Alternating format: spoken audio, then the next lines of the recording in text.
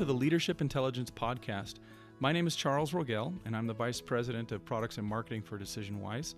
Today I'm talking with Matt Wride. Hey, how are you doing? Good, Matt. Matt is one of the co-authors of the book, The Employee Experience, How to Attract Talent, Retain Top Performers, and Drive Results.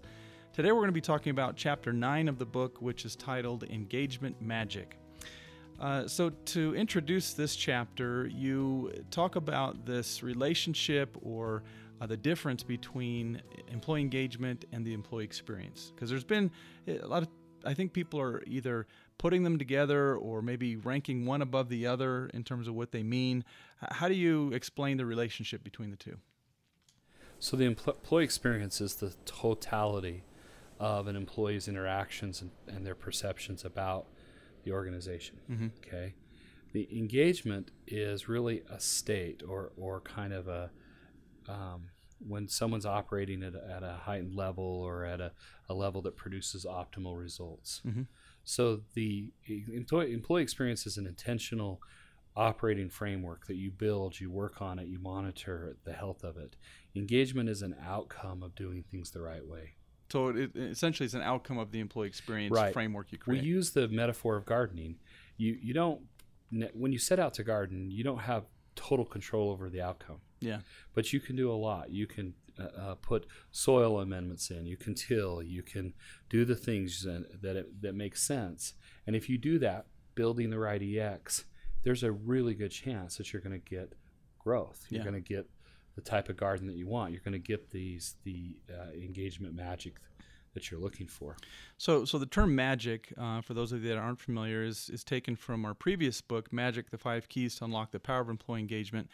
And this book, kind of being a complement to that book, builds upon some of the concepts from that. So this chapter kind of ties the two together. MAGIC being an acronym for the key elements that boost engagement, which is meaning, autonomy, growth, impact, and connection.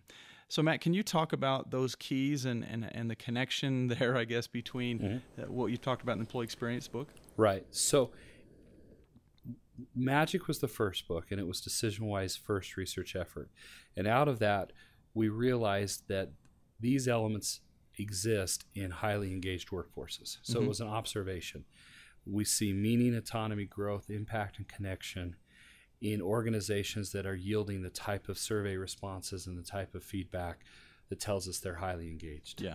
Okay. And so from there, we learned those are drivers of engagement, meaning that we were able to find a correlation between overall engagement and those factors. Sure. The challenge is it doesn't necessarily tell you how to build meaning, autonomy, growth, impact, and connection. And that was the purpose of the employee experience, is that by building the right employee experience and by taking the time to align your contracts and to build them and all those things, you will create an environment in which MAGIC can thrive and grow. And so it's an outcome of taking the time to address the structural elements that you find in the EX framework. So can you talk about a couple of the MAGIC keys and how they correlate maybe with some of the concepts of the contracts that we talked about before and some of those other elements? Well, think about the one meaning.